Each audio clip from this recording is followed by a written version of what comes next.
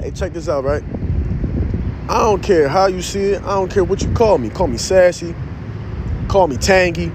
Call me a bitch. But if I'm blocking you for my mental peace and my health, bitch. Talk that talk, King. Talk that talk. Yo, hey, this is the time. The time is now. You have to protect your peace. He said it. We have to really protect our peace because we're going through so much mental trauma as men. We're having to navigate these rough seas. We're having to defuse these bombs in real time. It's not much you can do because so many women are asking for so many different things. You have to now be the perfect guy. Who's signing up for that? Who's signing up to be the perfect guy? And it's not maybe not the best thing, and I'll maybe take it two different ways. One, the family dynamic is doomed at this point. Like, nobody's even thinking about building a family, about creating with someone. Everyone is independent. Everyone is independent, bossed up, self-aware, working on themselves, on a healing journey. Like no one's trying to tap in and build a team and a structure and a foundation and a unit. Nope. We all for self. And the dating apps helped us get here. Instagram, the coloring book for adults, is aiding and assisting in dating being trash. That's just a fact. So when I really look at it, I'm like, yo, everything he's saying in this video is correct. A lot of women are taking this initiative to call men beta, short kings. You can't handle love. You can't do this. You got to make more money than me. All these different dynamics that the average guy has to deal with. The everyday Joe that's just trying to live his life, watch sports, and tap in with his family. Nope. He got to do way more than that to get your attention. So at the end of the day, what can you really do? And something that's even deeper than that is this homophobic or rhetoric that women are pushing on men. Just because a guy does not want to deal with you does not mean he's gay. Like, we have to chill out with this because this is not cool to me. And this is something that I'm realizing. I'm like, yo, how many times as a man have I wanted to deny sex and I couldn't for fear of being gay? I'm like, yo, this is wild. Like, you can't do it. I've never done it. I've never said, no, I can't go right now. Even if I might have felt that way. Now, have I faked a couple of nuts? Yes, why not? We got to get in and out. We got to go in and out. We done so. We can't be in here all day, right? But yeah, women do this thing now where if a guy don't really want to deal with you, all of a sudden he's gay, and that doesn't make any sense to me, right? Isn't that disrespectful to the LGBT community, right? I would assume. So yeah, ladies are just doing all these different things, not taking any type of accountability and giving dudes all these random nicknames, stigmas, and stereotypes. I'm like, damn, we have to relax. But I don't get it anymore. That's why I've just tapped out from the streets. There's nothing you can really do when nothing you do will really live up to the hype. It just won't. Nothing you do will be up to her expectations because there's another guy, another simp right behind you ready to crash out and do whatever. He gonna spend $12K like Bandman Kevo. He gonna fly her out for $5K like that goofy dude in the hotel room. He gonna give her a mani-pedi on the first date for 260 bones. And now, once she's gotten this fake 5-star treatment, it's up to you to maintain this standard for her because now that's what she thinks she's worth. That's what she thinks she's worth. I don't know. It's a bad stock, I guess. It's just a stock being boosted up by the media. It's like, man, why am I talking about finances? It's not neither here nor there. It's an L, for lack of better words. If I'm keeping it short and sweet, it's not a win because anytime you have to deal with these women, you're now talking them off of a ledge, meaning they already have a perception of men that isn't the best. They've been dealing with some guy named Jason, some guy named Ricky, who's just been blowing their back out and then talking to their friend on the side. And once they kind of figure that out, they're like, oh, he's never going to change. Now they're coming right to you, King. They're coming right to you to spend all your bread and try to get their mental back right. Because that's all it is. It's just an ego boost.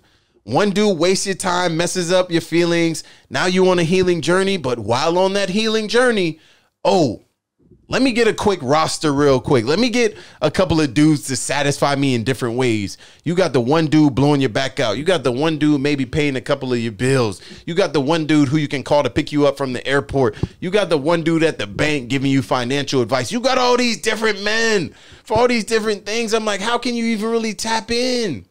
And that's why I say, yo, the family dynamic is done. That's kind of one of my biggest goals out here for real, is just to find a nice quality joint, a nice quality woman, and build. Hear my cry.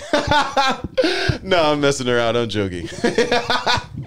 But no, I'm sure there are some guys like that where they're just like, bro, they just praying for a good woman.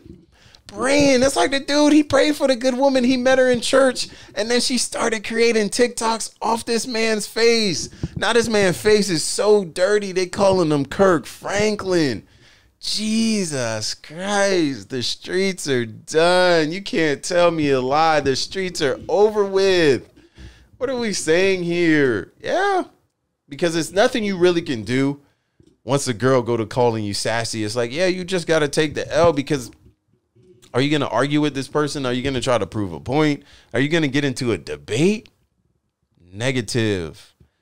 Water off a duck's back. I be letting a lot of things roll off my back. I can't even do it, bro. Trying to step up to the plate and argue with some of these human beings is worthless. It's a waste of time. Can't do it. Continue to drop those comments. Continue to tell me how I'm wrong. Make fun, all that. But don't care. Nah, somebody called me that in the comments, and it made me think of that one dude, and I was trying to find it. I have no idea who this guy is, but he just says beta. I'm like, damn, this is hilarious, but yeah, I don't know. You just got to move with a different type of energy this year, Kings. That's really what it's about. You really have to understand that women are not going to respect you until you really boss up, elevate, and respect yourself. And what that means is putting the bag into your account, right? That's all you really have to do, because that's all most of these women respect. And you essentially don't have to lead with money when you get it. I'm not saying get money to trick off. Negative. That is not what I'm saying. I'm saying get money to hold the standard. You got 20K coming into your account a month, maybe 30K coming into your account a month.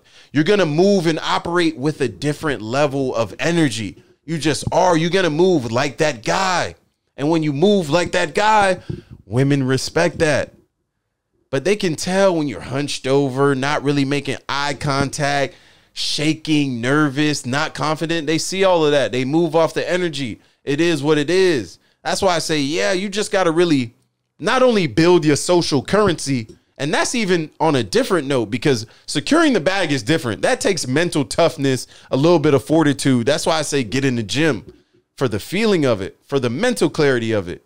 But then on the opposite spectrum, you got to get some social currency. And I think personally, in my opinion, that comes from reading. The more books you read, the more things you tap into, the more things you can kind of process, operate. And if it's for you, you may use it as social currency. I haven't been on a date in 4+ years. This is going to be tragic. I can tell already. Oh, man. He started off with, hey, everybody, this is a collective conversation.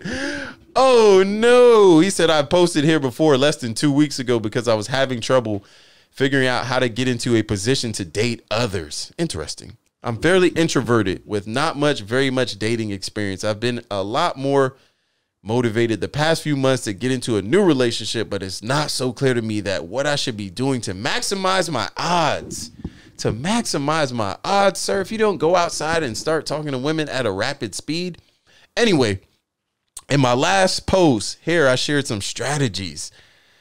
First things first, lose the strategies, all right? You don't need strategies to talk to women. Just go up, talk to them. If they reject you, take the L, learn from it, come back the next day with better lines or whatever the case may be. Brush your teeth more. I don't know, scrub your tongue.